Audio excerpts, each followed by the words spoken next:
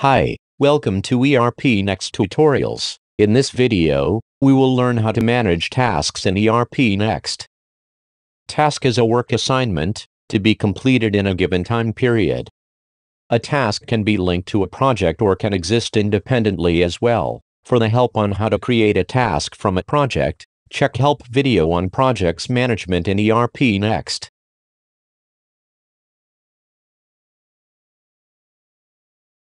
Let's create a new task. Enter task subject.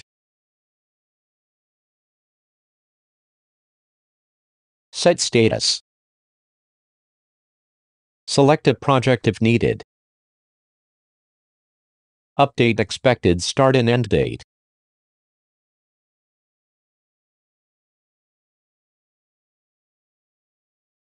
Save task.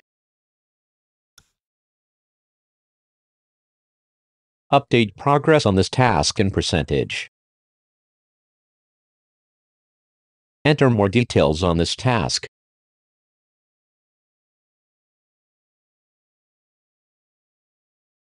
If this task is dependent on other task, you can select that task here.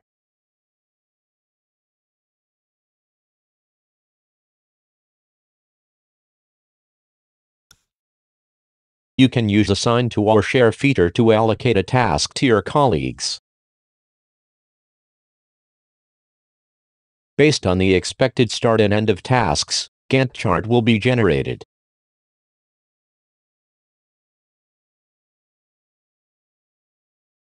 You can update progress on the task from Gantt chart as well. Also, in the Gantt chart, task dependency will be highlighted with an arrow. To switch to list view of task, click on List. To update actual time spent on a task, create a timesheet.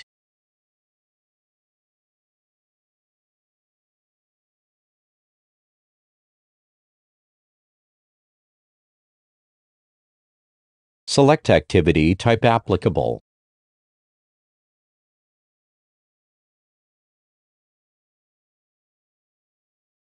Let's say 3 hours was spent on this project. End time is auto-updated based on start time and hours spent. Save timesheet. Let's go back to task and check impact on this timesheet.